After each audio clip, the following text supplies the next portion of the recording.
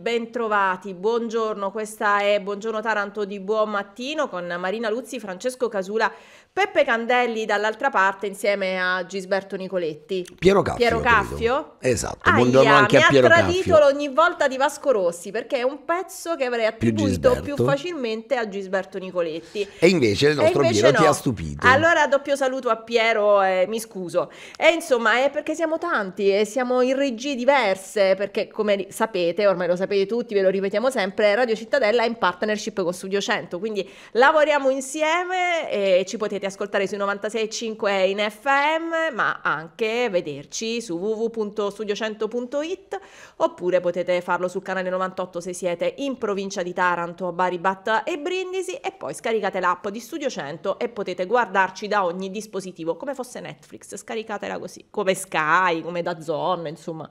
Facciamo un po' di pubblicità, che fa, dai, tanto ne hanno bisogno. La nostra tantissimo. Vuoi dare una mano anche a Trump che è in vantaggio, diciamo, nei Scaricate l'app di Trump.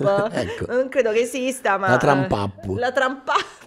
Per poter votare comodamente anche voi con una semplice bolletta del telefono, che serve. Certo. In America funziona così, ci sono alcuni stati che permettono di votare con la bolletta, lo ascoltavo ieri alla 7. Noi invece ancora non diamo la possibilità ai fuorisede, a chi lavora fuori sede di votare. Però attenzione, perché là può darsi che tu che non abbia la cittadinanza, non abbia diritto al voto, vai là, ti presenti con una bolletta e voti e il tuo voto vale, perché come fai ad escluderlo poi dagli altri? Ok, quindi diciamo anche lì hanno i loro problemi, dai, vediamola così, anche parecchi, Visto i risultati, come anche stanno andando. Parecchi. Hai dato un'occhiata all'Election Day? No, non voglio guardare, perché sono terrorizzata, alla fine si avvicina sotto tanti punti di vista. Ti dico solo che il titolo del fattoquotidiano.it stamattina è Trump vede la Casa Bianca, stravince nei suoi stati, riconquista la Georgia ed è in testa negli altri swing, che gli swing states sono, diciamo, gli stati considerati in bilico, tipo Pennsylvania e altri. Pensavo quelli dove si balla. E dai, Casula, che sono le 7:22. Appunto, pensa alle 9 come stiamo, come staremo, infatti. E comunque insomma Trump è in vantaggio. C'è tempo, perché poi insomma prima di arrivare ad una conclusione ce ne mettono, insomma, una decina di giorni passano. Certo, se il vantaggio è proprio netto è più complicato. Ma se insomma la maratona di Mentana, del famoso assedio, delle cose assurde che abbiamo sentito sui migranti. Io credo che gli americani non siano poi molto diversi da noi fondamentalmente. Noi ci siamo dimenticati tipo della nipote di Mubarak, abbiamo dedicato un aeroporto a Silvio Berlusconi, cioè anche noi siamo un paese meraviglioso come l'America. Che siamo un paese meraviglioso che fa cose incredibili, questo è sicuro. Allora? Va perché bene, gli americani dovrebbero essere da meno? I popoli hanno le memorie corte in generale. Alcuni. Sì, alcuni sì. Vabbè. Pensa che in Francia si incazzano perché li vogliono ridurre o non aumentare poco la pensione, quelli si incazzano veramente, ti fanno la rivoluzione francese in un attimo. Noi invece siamo qua. Solo 3 euro, ne abbiamo anche parlato, solo 3 euro di pensione sulla pensione minima, grazie. Va bene, vediamo cosa ci dicono i giornali. No, andiamo a vedere di cosa parliamo oggi velocissimamente. Parliamo di buoni argomenti, soprattutto. Sì, tutti felici oggi, se volete rimanere insomma felici e lieti, ascoltate la puntata. No, in realtà ci sono anche cose belle, però il focus è sul lavoro, perché insomma ci sono belle notizie ma anche Partiamo invece dallo sport questa mattina, perché altra batosta, ma insomma era anche ampiamente prevedibile sul Taranto, 4 punti di penalizzazione, ne parleremo con Francesco Friuli e poi invece ci sposteremo a Roma. Sì, a Roma ieri l'incontro di Hiab, questo centinaio di famiglie attende di capire se l'azienda vuole effettivamente, come ha detto, delocalizzare nel bolognese oppure no. Sono operai, lavoratori di una ditta multinazionale di Statte che si occupa di gru. L'esito dell'incontro insomma è andata così. Forse i sindacati temevano anche peggio, si potrebbe aprire uno spiraglio, insomma è tutto ancora da chiarire in alto mare, ma ci darà più dettagli Gregorio Miccoli della Fiom Cgil, che avremo nostro ospite. Comunque ieri a Roma questo incontro. Non c'è più invece nessuno spiraglio per l'ex Acciaierie d'Italia in amministrazione straordinaria, perché la holding è stata dichiarata insolvente dal Tribunale di Milano. Insomma sono stati quantificati debiti, un'esposizione debitoria per oltre 1 miliardo di euro. In sostanza che cambia nulla, nel senso che sarà un problema purtroppo per i creditori. Ecco, tutti quelli che stanno lì al Tribunale fallimentare di Milano fuori, no? Dalla porta, a dire scusi, io c'avevo un debito. Saranno praticamente nella stessa condizione in cui si trovano tutti quelli che hanno un debito con, per esempio, Ilva in AS, anche quella diciamo fallita.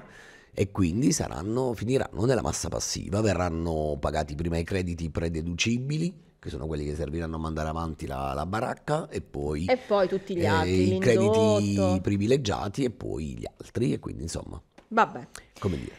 E insomma, non buone notizie. Buone notizie invece arrivano su un altro fronte, quello delle paleoliche. Ieri la cerimonia di inaugurazione della paleolica più grande del mondo, ma al di là di questo titolo, insomma, roboante, e del fatto che sia veramente impressionante solo a vederla, la vedremo più tardi nel nostro servizio, questo significa nuova occupazione. Anche il porto ha deliberato che per 9 anni Vestas possa utilizzare la piastra logistica, quindi insomma ci sono delle novità positive da questo punto di vista e siamo contenti insomma di raccontarvele.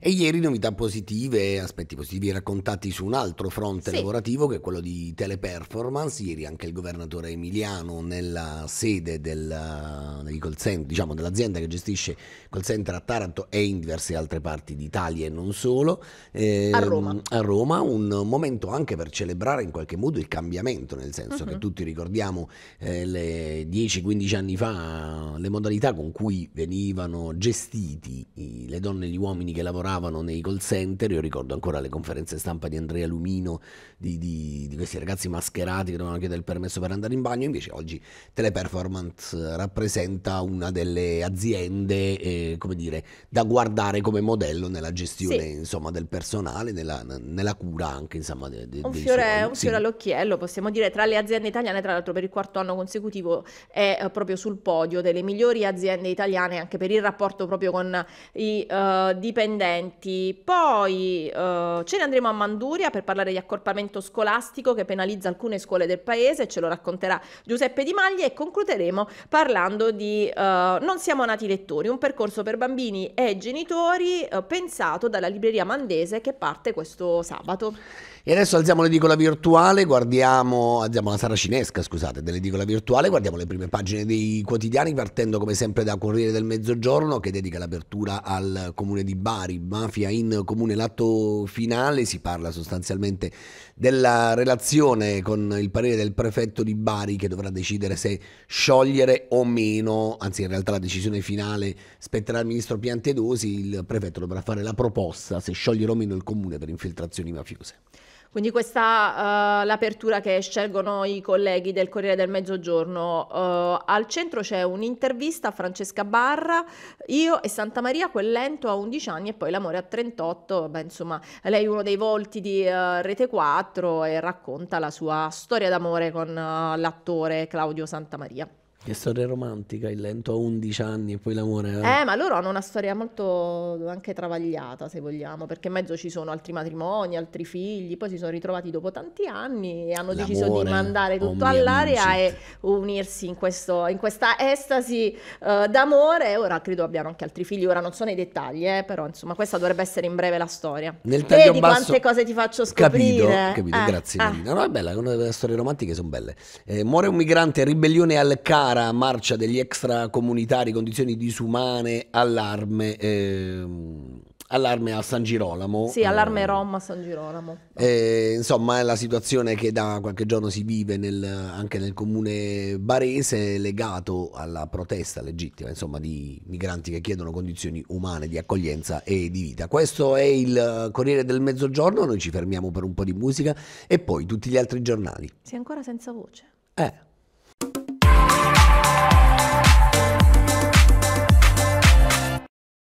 Bentornati a Buongiorno Taranto di Buon Mattino. Stiamo leggendo i giornali, siamo Francesco Casula e Marina Luzzi e abbiamo visto il Corriere del Mezzogiorno. Ora passiamo invece alla Gazzetta del Mezzogiorno. Sì, campo ristretto, questo è il titolo che apre la prima pagina nazionale. Regione sì al salario minimo, maggioranza traballante, fari della Corte dei Conti sulla consulente di Emiliano. Quindi spesso fa questa scelta Gazzetta di unire vari temi nel titolo di apertura, e anche oggi è questo. C'è poi spazio, come dicevamo prima, insomma, sulle elezioni americane. Trump è in vantaggio, gli USA ai conservatori, Donald conquista quasi tutti gli stati chiave, delusione Kamala.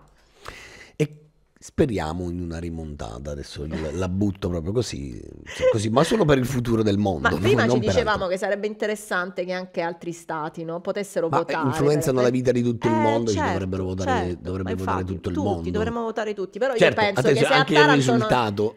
Certo, anche il risultato, però pensiamo no, noi a Taranto non andiamo a votare neanche per le cose di casa nostra, cioè, Hai come noi ragione. tanti altri, perché insomma le Però, affluenze alle però potremmo urne... proporre a Mentana di fare la maratona per la sfiducia a Bitetti e quindi magari che ne sai che, diciamo, Che che Taranto non si succede appassioni di nuovo alla a politica. tutta questa Chi lo sa, non vicenda? lo so. Vabbè, va, andiamo avanti. Progetti da Oscar sui set pugliesi Sorrentino, vorrei girare un film qui e Paolo, qua stiamo Paolo, a tua noi ti aspettiamo, disposizione. a tua disposizione. Insomma, l'intervista rilasciata a Carmen Palma della Gazzetta e poi si parla invece, ieri è stata un po' la giornata del food e delle stelle. Sì, la guida Michelin vota una Puglia a 10 stelle, la mappa dei ristoranti al top, 2 Lucani, Bari ancora fuori e ogni anno quando leggo questa cosa mi riprometto almeno di andare una volta in un anno in uno di questi ristoranti per curiosità, Beh, mi piace per fare però, questa diciamo, esperienza. Ovviamente sei non lo sei una persona comunque resistente, quantomeno Sì, te lo sì. ripeti, continui a ripetertelo. Sì, sì, Brava, poi non lo brava. faccio, ma non fa niente. Anche perché sei povera e non te lo puoi permettere, Esatto, diciamo. grazie Cassula, ma tanto diciamo era al sottotesto, ma tu insomma l'hai esplicitato. Andiamo a vedere invece Nicola del Sud, vediamo la prima pagina che è rivolta a questo terribile episodio legato ai migranti, rivolta nel Caram a Roma, Famelina sui ghetti, la morte di un 33enne, tra l'altro morto in ospedale, Sì. questo va detto. Africano scatena la rabbia degli ospiti del centro di Palese che poi marciano su Bari, il governo ritarda la spesa dei fondi per i prefabbricati. Andiamo a vedere cosa ci dice il Nuovo Quotidiano. Sì. L'apertura pala record via la produzione, per Vestas c'è la piattaforma la più lunga del mondo, 115,5 metri, 9 assunzioni e l'ok per l'infrastruttura al porto. E poi ieri in retroscena, dopo l'incontro di Emiliano presente a Teleperformance, c'è stato un momento anche di incontro e chiacchiera con Bitetti, perché insomma fanno parte dello stesso movimento Certo. e la parola d'ordine di Emiliano è stato resistere, resistere, resistere, citando insomma una vecchia frase. E poi al centro Taranto senza pace, 4 punti di penalizzazione, calcio la decisione del Tribunale Federale Gautieri verso la risoluzione e ne parleremo fra pochissimo con Francesco Friuli. Sì, e andiamo a vedere per chiudere la prima pagina di Taranto Buonasera, il quotidiano di Enzo Ferrari dedica l'apertura appunto alle manovre di palazzo, mozione di sfiducia, consiglio thrilling con una grande foto di Luigi Abate che ieri è rientrato nella chat di maggioranza. Anche Detto che è un po' scritto. istintivo lui. È un po' istintivo e che l'amore non è bello Se non è litigarello. l'ha detto Questa veramente. cosa veramente mi è rimasta impressa. Immagino, queste sono cose che ti segnano anche da bambino. Sono quelle cose che ti restano e quindi insomma vale anche per la politica evidentemente questa cosa. L'amore non è bello se non è litigarello. Vabbè. Questi giornali sì. e questa, diciamo, con quest'ultima notizia chiudiamo la nostra edicola virtuale. Adesso c'è un po' di musica e poi entriamo nel merito degli argomenti di oggi. Partiremo dal Taranto e partiremo da questi altri 4 punti di penalizzazione. A tra poco.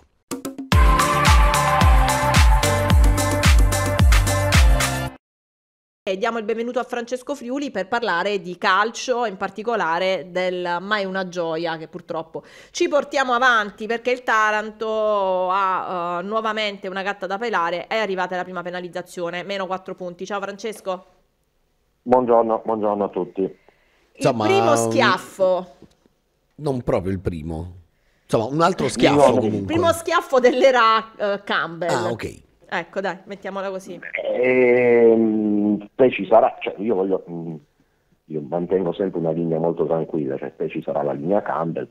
Ok. Chiamala tranquilla. Il passaggio societario.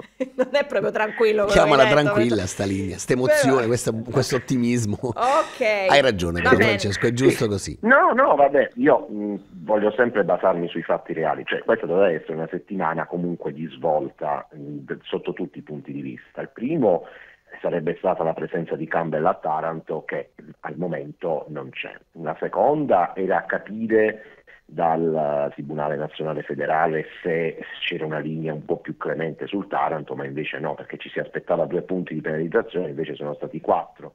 Quindi quella prospettiva che purtroppo in estate avevamo dato dopo il mancato pagamento degli emolumenti di agosto, dicendo attenzione perché se il Taranto si ripete poi rischia punti pesanti, penalizzazioni, si può arrivare anche al -12, resta questa idea, cioè ad oggi il -4 ha come prospettiva per la mancata scadenza poi successiva di ottobre un -8 che porterebbe a un -12 complessivo e sarebbe gravissima come situazione da recuperare. E la terza poi la questione tecnica, perché come Francesco, ci eravamo chiusi, no? Avevamo chiuso la telefonata l'altra volta dicendo ma Gautieri non è che fa come Capuano, sì, nelle ultime ore pare invece che Gautieri voglia fare un passo indietro e quindi non presentare il certificato medico. Oggi sarà una giornata chiave dal punto di vista del tecnico.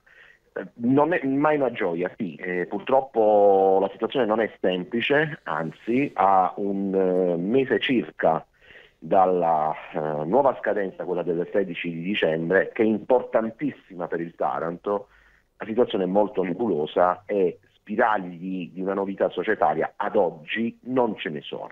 Ma Bene. quindi insomma tutto quello che ci eravamo detti, no?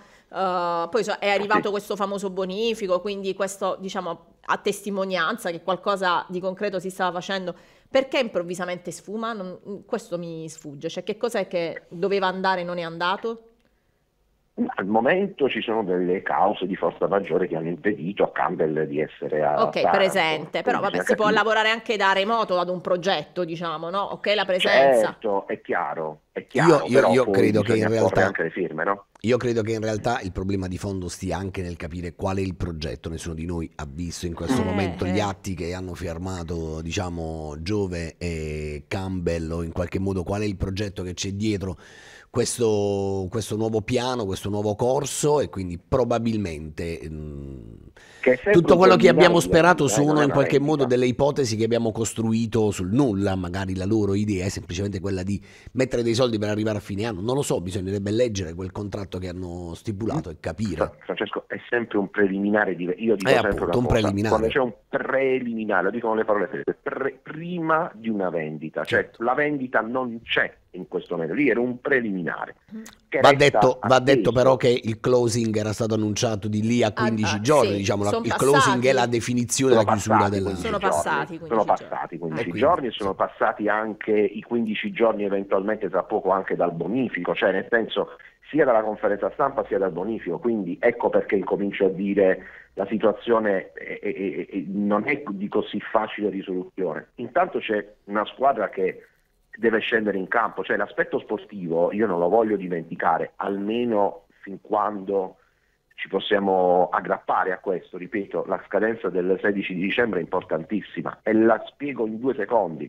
Se Taranto non paga al 16 dicembre c'è la recidiva su questo anno sportivo e c'è la radiazione.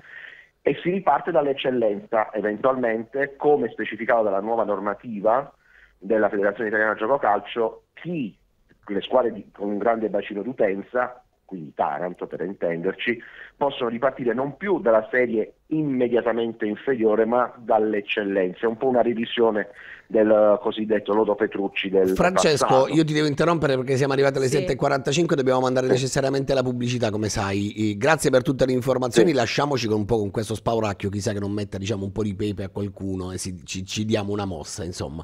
Grazie a Speriamo. Francesco Friuli per essere stato con noi, buona giornata e buon lavoro, Francesco. Ciao ragazzi, buona giornata, buona giornata.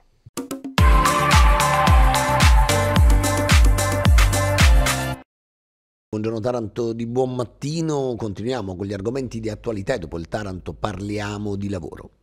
Sì, parliamo della vertenza Hiab. Ieri l'incontro a Roma tra azienda, sindacati e staff del Ministero delle Imprese e del Made in Italy. Come abbiamo detto ad inizio trasmissione, stiamo seguendo molto da vicino questa vicenda. Sono oltre un centinaio di lavoratori che lavorano per una multinazionale, appunto la Hiab, che ha sede a Statte ma vorrebbe delocalizzare nel bolognese e sostanzialmente mandarli a casa.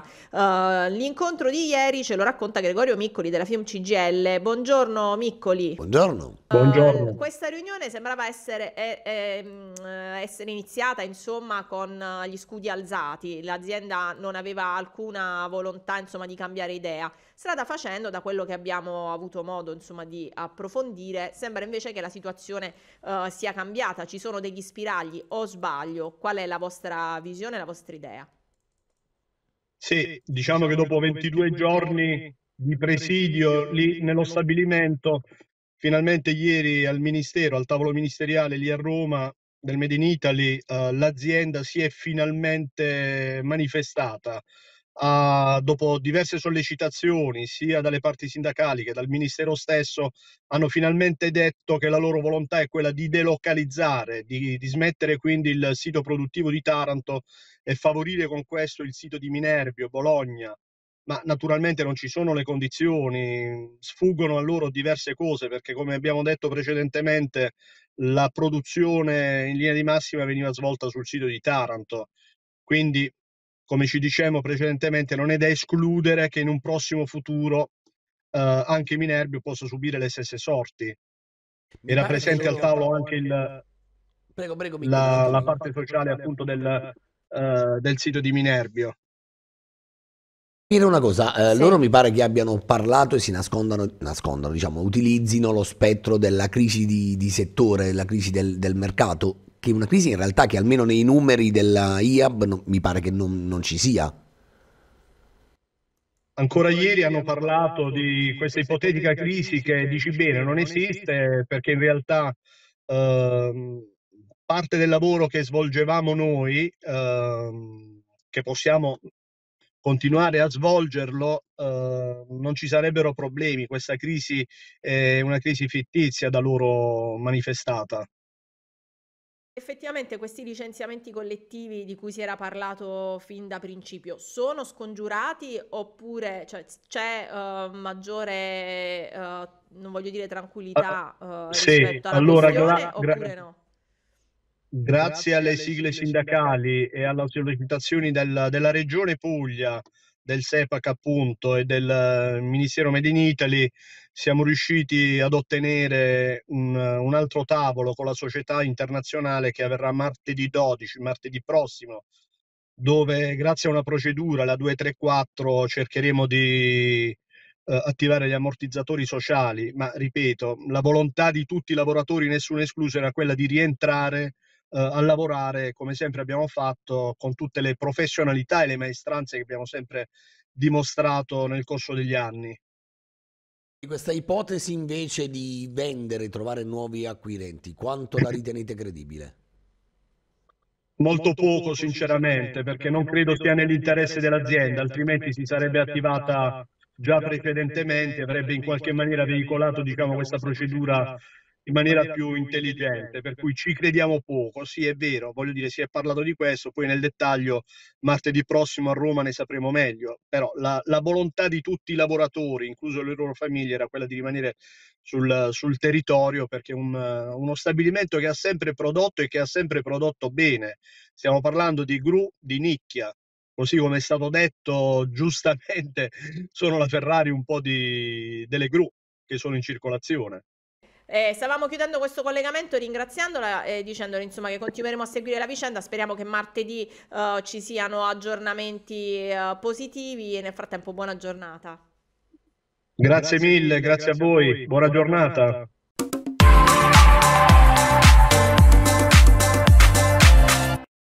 Dobbiamo tornare a parlare di cose di casa nostra e in particolare di ex Ilva, di Acciaierie d'Italia e dell'ennesima insolvenza, stavolta circa 1 miliardo di euro. Solo l'ultima però di vicende che si legano al fallimento di società legate ad Ilva o affini.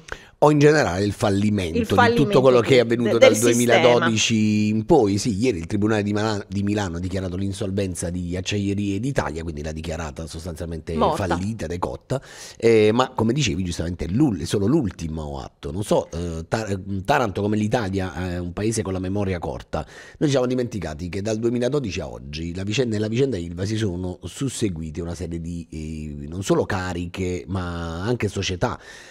Provate a immaginare che il primo a essere nominato fu Vitaliano Esposito. Stiamo parlando di 2012, 2013. dopo il famoso sequestro dell'aria a caldo, esatto, Jeep Todisco, che insomma garante dell'Ilva fu nominato vicenda. Vitaliano Esposito, che era un magistrato, tra l'altro intercettato nell'inchiesta sulla trattativa Stato-mafia, non indagato ma intercettato mentre parlava al telefono con l'ex ministro Nicola Mancino e si diceva a disposizione, insomma una cosa del genere. Si ricorda dura un attimo e poi vengono nominati, poi diciamo a capo di Ilva in amministrazione straordinaria arriva Enrico Bondi, che era già in certo, realtà... ce lo ricordiamo. Che era già in realtà l'amministratore straordinario dell'Ilva dei Riva, però diciamo lo Stato se lo porta in casa. Il primo a parlare dei forni elettrici, Primo a parlare dei forni della elettrici, decarbonizzazione, di tutto il resto, esatto. il primo a essere esiliurato. Ma che vuoi da sti Il forni primo elettrici? anche a firmare, diciamo, una relazione mandata dai consulenti di Ilva al governo in cui diceva: a Taranto la colpa non è dell'Ilva, è delle sigarette e del... Ma non era Clini? No, era Bondi. Era Bondi che firmò una relazione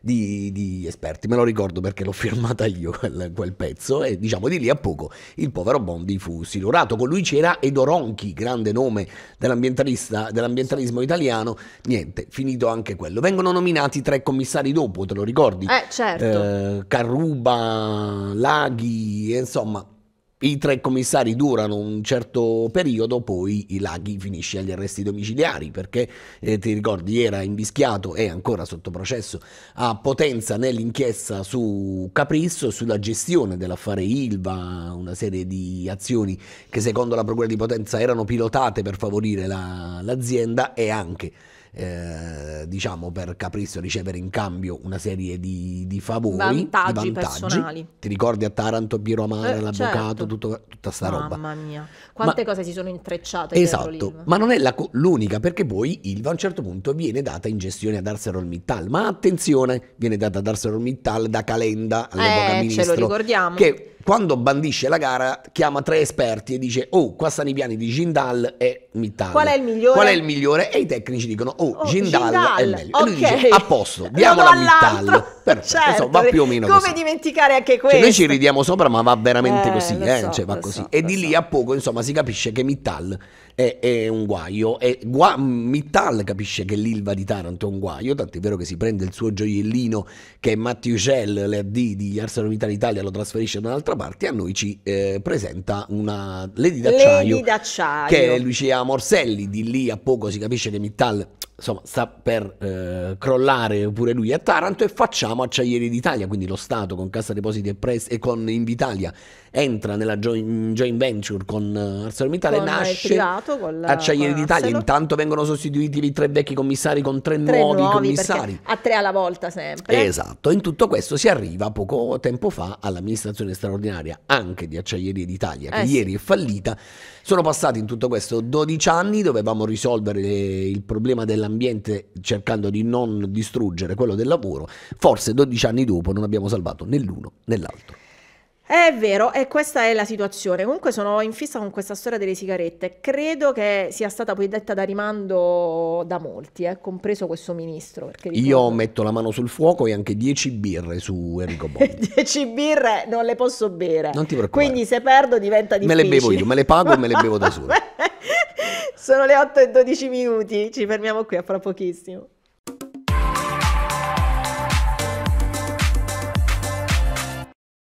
Bentornati a Buon Taranto di Buon Mattino con Francesco Casula e Marina Luzzi. Sono le 8:21 e noi continuiamo a parlare di lavoro, ma in una chiave diversa, perché ieri c'è stata insomma una sorta di benedizione, vogliamo chiamarla così, la laica. cerimonia di inaugurazione della pala eolica più grande del mondo. Si chiama V236, ha una potenza di 15 megawatt e la sua lunghezza è di 115,5 metri. Pensate che un campo di calcio invece è lungo solo 105 metri. Quindi molto più lungo di un campo di calcio. 3 campi di calcio che ruotano praticamente intorno a un motore. Figo.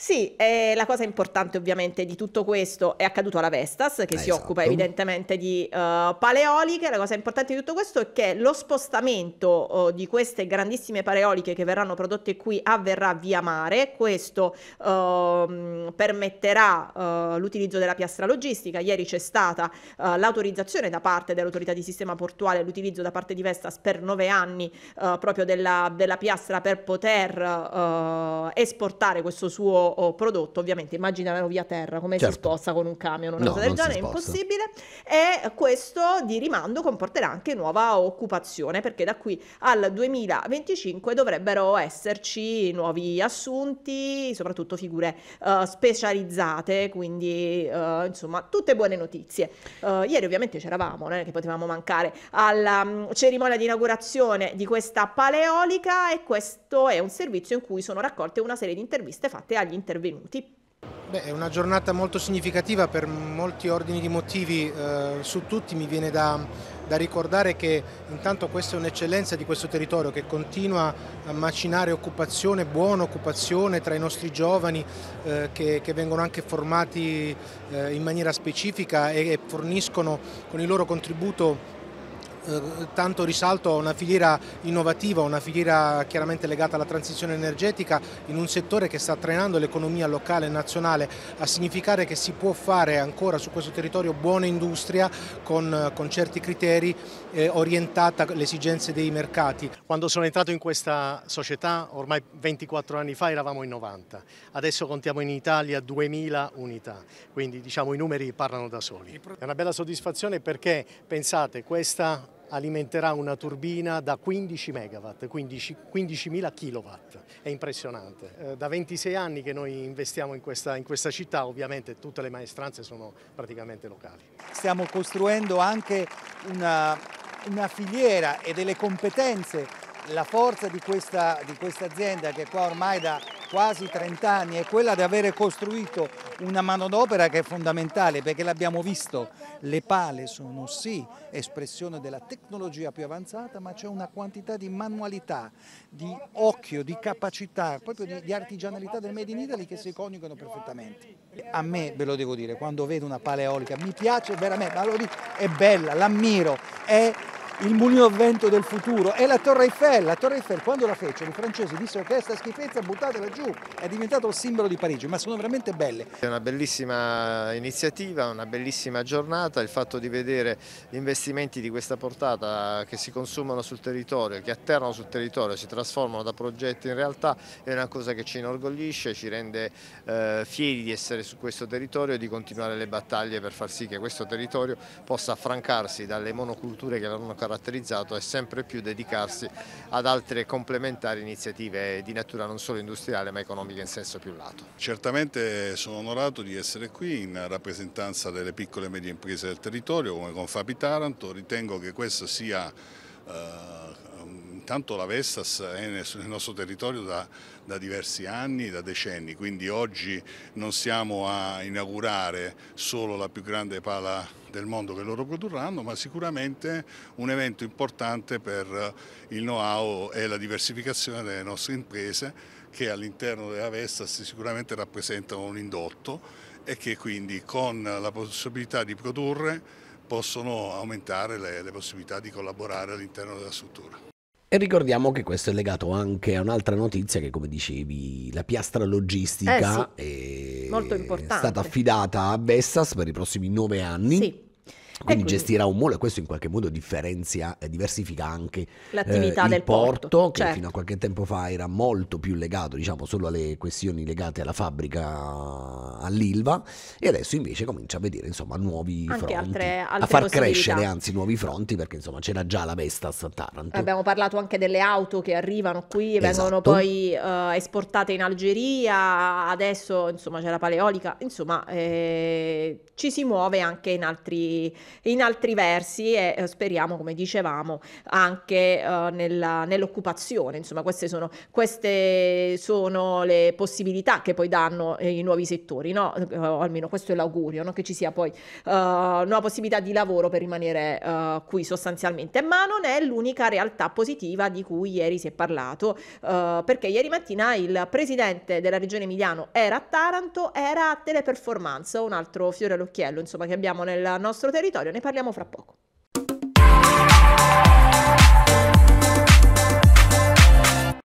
leggiamo su fattoquotidiano.it che Trump torna alla Casa Bianca, manca solo l'ufficialità. Questo è il titolo, quindi si mette veramente male. Quanto pare il tycoon vola in Georgia, Pennsylvania, in 4 swing state, cioè quei stati diciamo in bilico decisivi nel sistema elettorale complicatissimo dell'America, dei grandi elettori e così via. Tracollo dei democratici, la Harris parlerà solo domani. Insomma, questo è un po' lo scenario che si defila a livello internazionale, uno scenario che però in realtà non riguarda solo gli Stati Uniti, ma purtroppo diciamo riguarda tutto il mondo per l'influenza che hanno gli States nel resto del globo. Torniamo invece dalle nostre parti. Sì, torniamo dalle nostre parti e parliamo di una buona notizia. Torniamo a parlare di Teleperformance. Ieri la visita del presidente della regione Puglia Ieri Emiliano.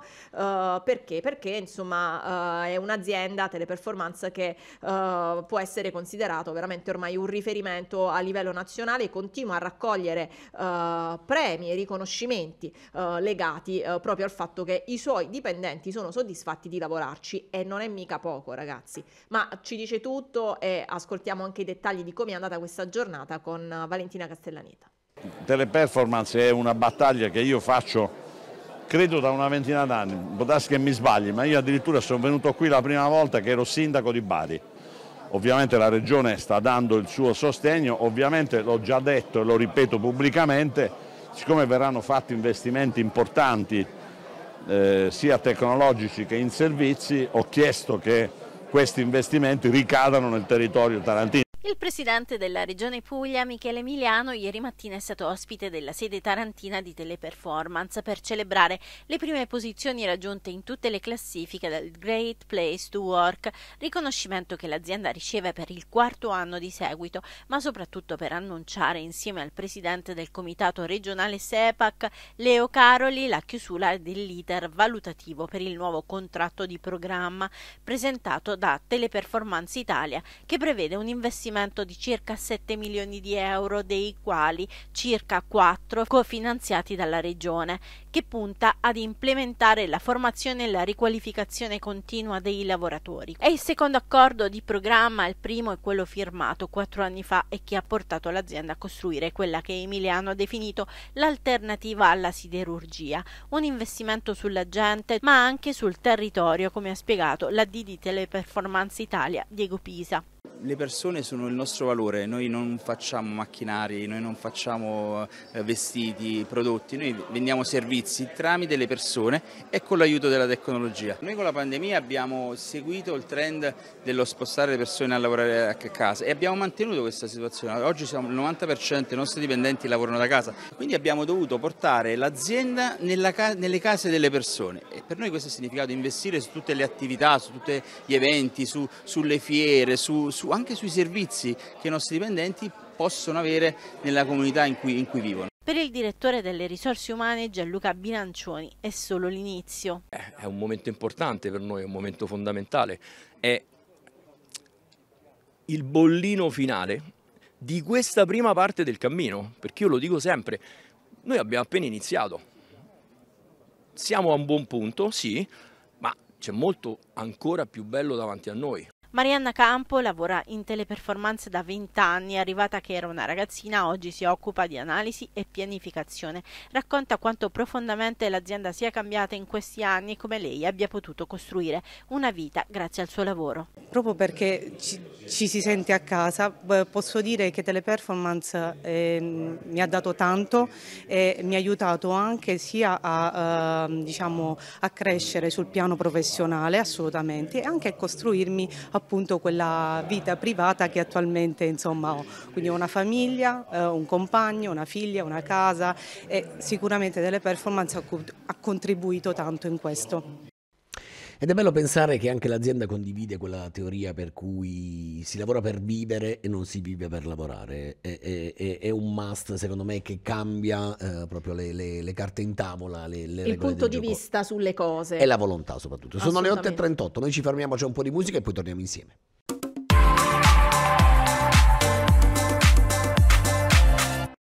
Buongiorno Taranto di Buon Mattino con Marina Luzzi e Francesco Casula.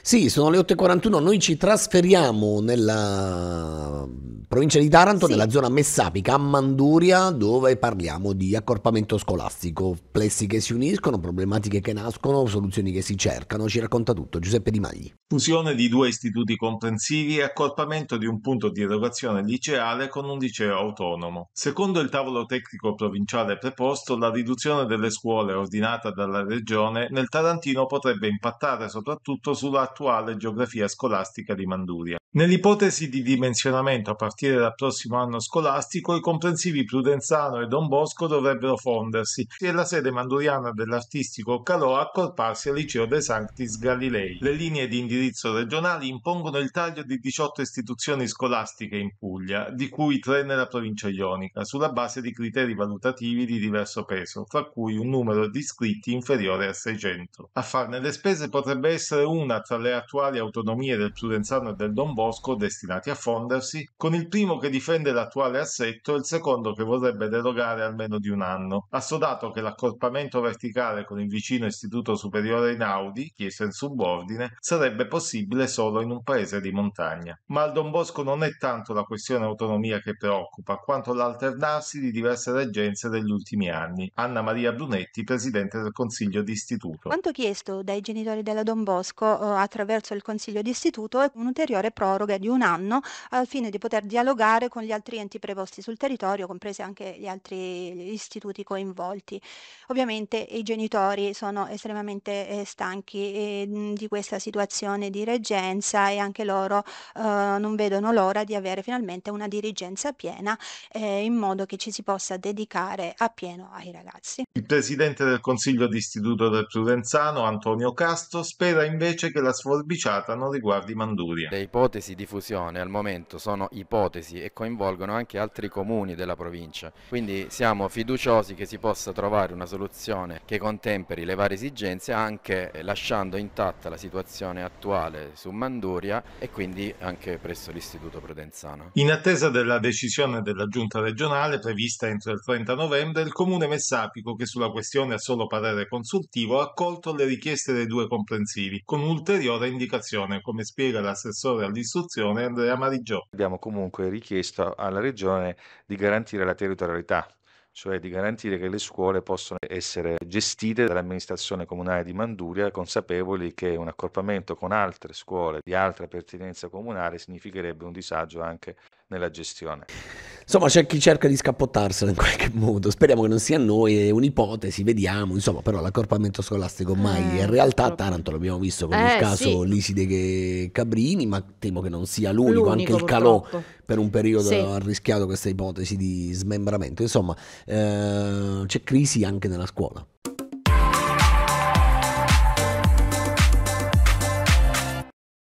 Bentornati in questi ultimi minuti insieme con Buongiorno Taranto di Buon Mattino, Francesco Casula, Marina Luzzi, questa volta per parlare di libri.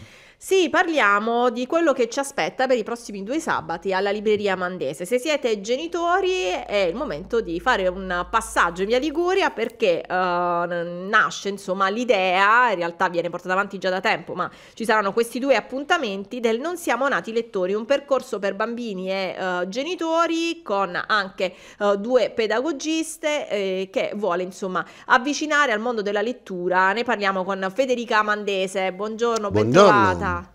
Buongiorno a voi, buongiorno e grazie. Niente, abbiamo voluto fortemente organizzare questo incontro in collaborazione con la dottoressa Angela De Pace, pedagogista, formatrice, esperta nel supporto alla genitorialità in neurodivergenza e comunicazione aumentativa alternativa, e con Lucia Schiralli, docente, formatrice per Edulia Treccani Scuola, scrittrice per Treccani Magazine Online.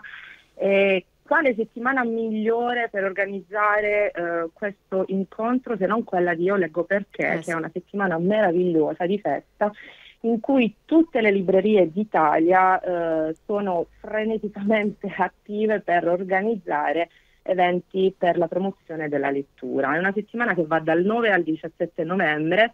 Pensate che noi abbiamo avuto circa 50 gemellaggi con le scuole del territorio, quindi sarà una settimana in cui la libreria sarà in festa, una grandissima festa dei lettori, delle scuole e degli alunni.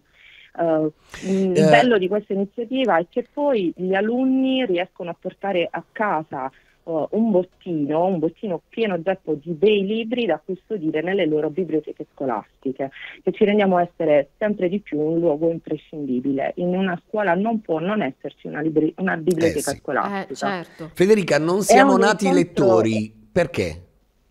Come, scusa? Non siamo nati lettori. Ecco, appunto, questo è un incontro rivolto ai genitori e ai docenti, perché insieme a loro, ai docenti, ai curiosi, agli educatori, insomma a tutti coloro che vogliono saperne di più, perché il nostro cervello non è stato programmato per leggere, ed è proprio per questo che insieme alle due grandi esperte che abbiamo deciso di coinvolgere vogliamo esplorare i benefici della lettura e il ruolo che può svolgere nella crescita personale e sociale in un mondo in cui sempre più è dominato il consumo dell'interazione digitale. Quindi ci proponiamo di dare degli strumenti semplici, efficaci, che si possono utilizzare nel quotidiano per diventare lettori se non lo siamo già. E trarne dei benefici. Certo, è interessante quello che dici, cioè non siamo predisposti, diciamo, a livello genetico alla lettura immediata, cioè dobbiamo abituare ed educare in qualche modo alla lettura. Non siamo nati lettori, se facciamo un piccolo excursus storico, ci rendiamo conto che l'uomo preistorico non è nato con un libro in mano. Certo. E forse siamo in questa epoca socialmente attanagliata dall'era digitale, stiamo facendo un passo indietro. Stiamo tornando all'uomo preistorico, dici tu? Sì, cioè sto facendo un piccolo paragone con l'uomo preistorico, certo. Nel senso che è come se mi rendo conto sempre di più da libraia che stiamo facendo un piccolo passo indietro. Basti pensare che, insomma, basta dare un piccolo esempio ai nostri ragazzi, basta farci vedere un po' di più con un libro in mano, piuttosto che, io a volte do sempre questo consiglio: leggete 3 volte al giorno dopo i passi, come se fosse un dottore. Posso aggiungere un dettaglio, scusami Federica, un'opinione tutta personale: leggete 3 volte al giorno, prima o dopo i pasti, ma se potete fatelo con i libri, quelli di carta, vi prego. Cioè, a me l'idea che tutto rimanga nel virtuale con gli ebook, per esempio, senza nulla togliere agli ebook, lo dico, però per esempio a me succede di camminare, finire di leggere un libro e poi andarmi a scegliere quello nuovo, ma che bello passare davanti alla libreria che abbiamo in casa con mia moglie e magari di vedere qualche testo vecchio che mi ha emozionato e riprenderlo un attimo, quindi vederli, averli davanti, cioè proprio mi fanno compagnia.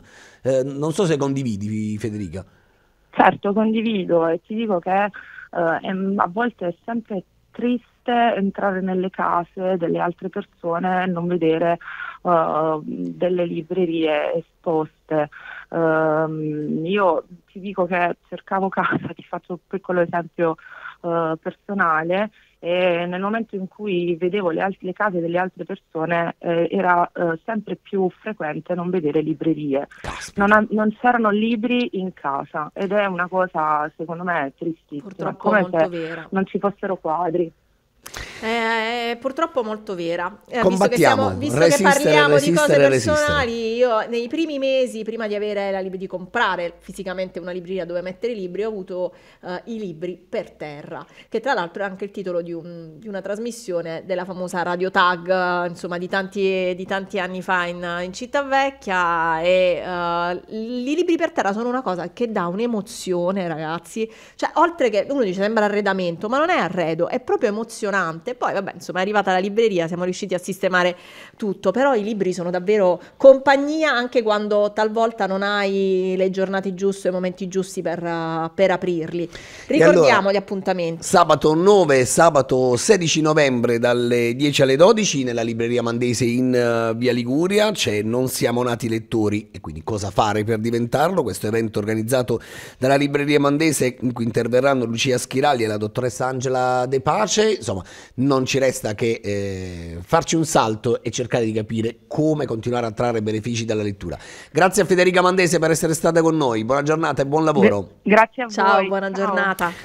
Marina, siamo in arrivati chiusura. alla fine. Sai che ti sì. volevo dire una cosa? C'è una novità sulla storia di Bitonto. Del bancario te lo ricordi curioso. il bancario curioso? Bancario curioso, come no? Che novità c'è? Dimmi tutto. Il garante ha praticamente imposto a Intesa San Paolo di attivare una serie di misure a sicurezza della protezione, ma a quanto pare San Paolo ha già risposto. Sì, ha risposto, è vero. Ho anche una nota. Hai la sai? nota? Sì, ho una nota. Nella nota si dice che la banca, insomma, conferma di aver avviato le attività per rispondere alle richieste del garante, ha potuto svolgere nel frattempo ulteriori verifiche e analisi ed è emerso che il numero di clienti interessati da accessi anomali è sensibilmente inferiore rispetto al numero che era stato finora diffuso e era già stato verificato e confermato che non ci sono evidenze di trasferimento di dati all'esterno della banca, in particolare insomma né comunicazioni a terzi, quindi rassicura molto anche sulla protezione dei dati personali in relazione ovviamente a quanto accaduto, dice ai suoi clienti sostanzialmente tranquilli, Non è è un caso uscito isolato nulla, e certo. non è uscito nulla.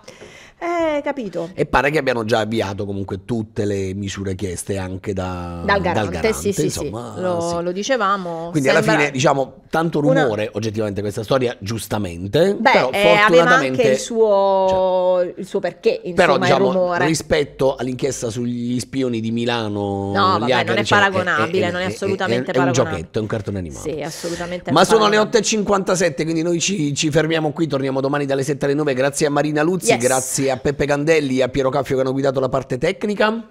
Eh sì, non ci resta che salutarvi. Se volete potete rivedere questa puntata dalle 15 su Studio 100 oppure online. Su studio100.it fra un po' sarà appunto online. La potete vedere. Detto ciò, come sempre diciamo a fine puntata, fate i bravi. Ma solo se potete.